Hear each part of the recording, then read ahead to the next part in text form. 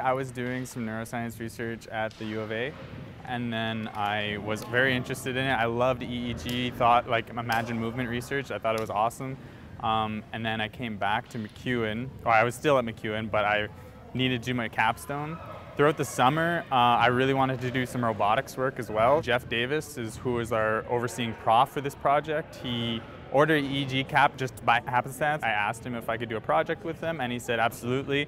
He said, how about you try and build a drone if you want to do some robotics? And I was like, I would love, I just had an idea. I was like, I want to make something fly with my mind. So the cap is EEG, which just means it grabs the electrical impulses from the surface of your scalp, which is an invasive way to test for thought patterns.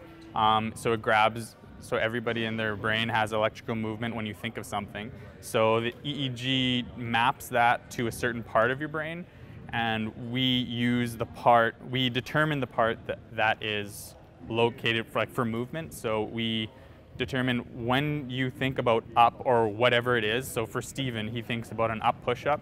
So during that time, it records all of the electrical activity in your brain, and then we send that to the computer, and we use a machine learning algorithm to tell it, this is what Steven thinks of up. It then classifies that and does a fit on a model, which just means that it makes a guess to see, okay, if this is what he thinks of up, every single time that I get electrical impulse of the same variety, I'm gonna say, okay, this is up to him. So we use a random forest machine learning algorithm. If at all possible, to do something with this project to further what we did, we're absolutely gonna try it. So we're gonna keep going at it, I think, for a little bit and just see where it goes.